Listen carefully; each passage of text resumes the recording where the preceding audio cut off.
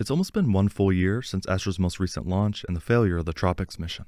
While in the beginning, Astra became the fastest company to reach orbit with a privately developed liquid-fueled rocket, out of 7 launches, only 2 were successful.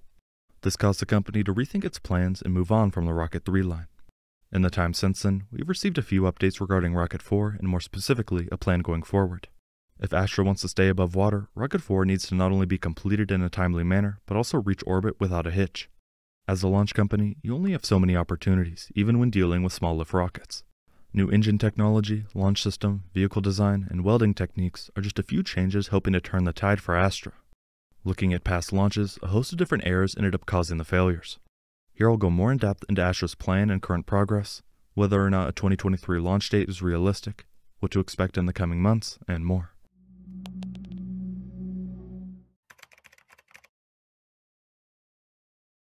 Analysis of the most recent launch failure showed that a combustion chamber wall burn-through occurred 18 seconds into upper stage flight. This burn-through was caused by a partial blockage of the injector. The launch was carrying a NASA payload that was lost as a result of the mishap.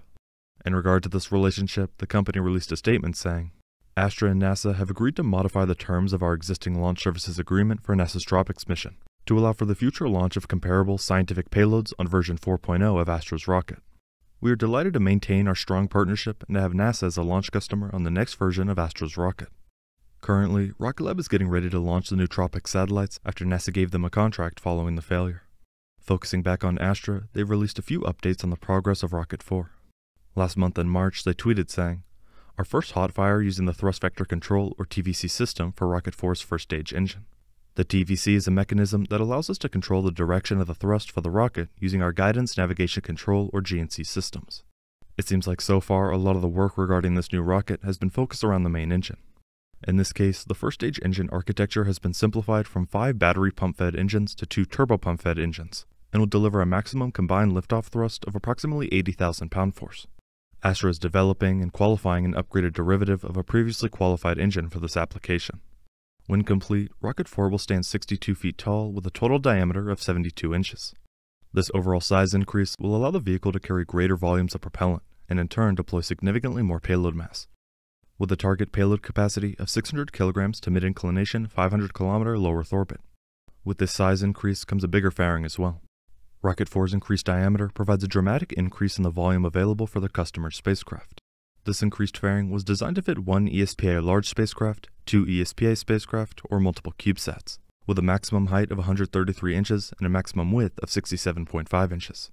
Despite some issues in the past, Rocket 4's first stage design uses much of the same architecture from Rocket 3.3, with 2 key updates intended to dramatically improve performance and manufacturability. First, the domes are now stamped directly from single sheets of aluminum. The second is the engine change. Multiple failed missions in the past had to do with the upper stage architecture. Whether the issue was a second stage engine, fairing deployment, etc., it had some consistent problems. That's part of the reason why the upper stage has undergone the largest architectural change from Rocket 3.3. Rocket 4's upper stage has moved to a full diameter common dome design, which aligns production approaches between the 2 stages, meant to increase build reliability and decrease total manufacturing costs. The upper stage is propelled by a turbopump-fed liquid oxygen/kerosene engine delivering around 6,500 pound-force of vacuum thrust. This engine is also a derivative of an existing qualified engine. As of right now, the first launch of this new rocket is still scheduled for late this year.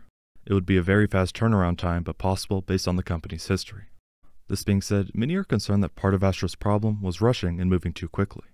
In order for this launch to happen on time, some significant testing should not be very far away, something we can keep an eye on as time goes on. Besides Rocket 4, Astra knows that the issue was not just the launch vehicle. The company's original goal with Launch System 1 was to achieve orbital capability as quickly as possible, and demonstrate that they could mass-produce rockets. They ended up doing that, however, most of the mass-produced rockets couldn't make it to orbit. Launch System 2 is expected to be just as important as Rocket 4. In a quote, Astra said, "We believe Launch System 2 will provide Astra's customers the launch services they need, whether that be constellation deployment, constellation management, or responsive missions. Dedicated small launches give satellite operators the ability to deploy their spacecraft directly to their operational orbits and allow them to start providing services and adding value sooner." While Launch System 1 made Astra the fastest privately funded U.S. company to reach orbit, the goal of Launch System 2 is to build a highly reliable system that we believe can scale to a weekly launch cadence. Unlike many other companies within the space industry, Rather than completely switch or begin working on a larger rocket, Astra is sticking to small launch.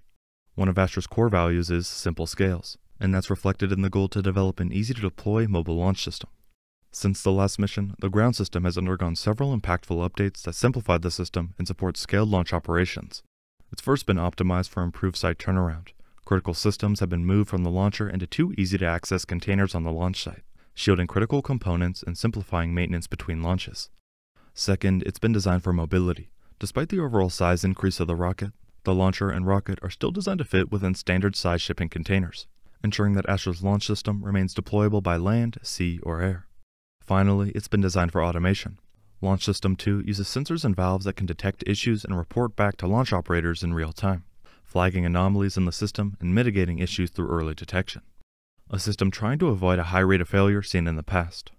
Astra also highlights that while the new launch system builds on the heritage of Launch System 1, Launch System 2 is more than just upgraded hardware. It represents a cultural shift from their primary focus on schedule to a focus on reliability. This launch system is a result of a significant change in how Astra designs, builds, qualifies, and operates its launch system. While Launch System 1 began its initial development with just a handful of people in a garage 6 years ago, Launch System 2 is being designed by teams of world-class engineers in a 225,000 square foot manufacturing and testing facility. They point out that they're a completely different company than when they designed Launch System 1, and that shows in the level of investment they're making into the reliability of the system. The entire system has been scrutinized and re-engineered where necessary, to support plans to reliably and repeatably deliver their customers' payloads to orbit. The shift is intended to encompass every stage of the development process, with multiple teams in the organization focused primarily on reliability, quality, and system safety. Astra is better resourced across the board than they were during the development of Launch System 1, including the creation of a new system verification and assurance team, quality control lab, and failure analysis lab with state-of-the-art testing capabilities. While all of this is important, we won't know how much the company has changed until Rocket 4 begins to lift off. As of right now, the company is still not in the best position. Earlier this week, they tweeted mentioning, on April 10th, Astra received an 180-day extension to regain compliance with NASDAQ listing rules. Astra intends to take all reasonable actions that are needed to remain on NASDAQ. This is in response to a delisting warning the company received after trading below $1 for a certain period of time. We recently saw Virgin Orbit go out of business after the funds ran out, an outcome we don't want to see happen with Astra Space. Astra Space is not in the best position after the recent failure, but working to turn things around with Rocket 4. In the coming months, we should expect to see an increase in testing of various hardware with this launch still scheduled for 2023. We will have to wait and see how it progresses and the impact it has on the space industry. Thank you very much for watching.